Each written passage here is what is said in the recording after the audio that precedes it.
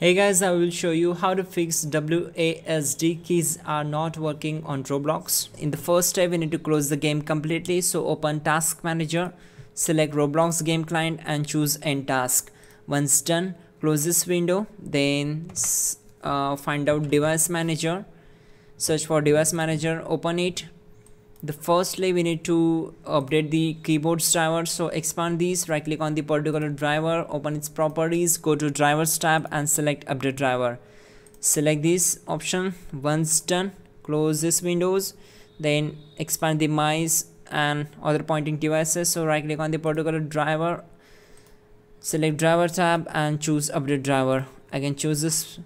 Once done, close all windows one by one. Now this time search for settings. Now go down to ease of access.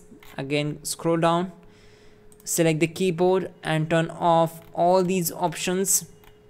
Once done, go to mouse and turn off control your mouse with keypad option. Once done, close this window. Then search for CMD, right click on it and select run as administrator. Now type here dism.exe / online / cleanup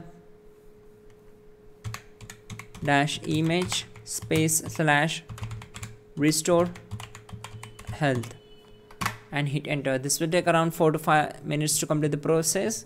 You need to complete this process. Once done, type exit to close the command prompt window and restart your system and problem will be fixed. That's it guys, you're good to go.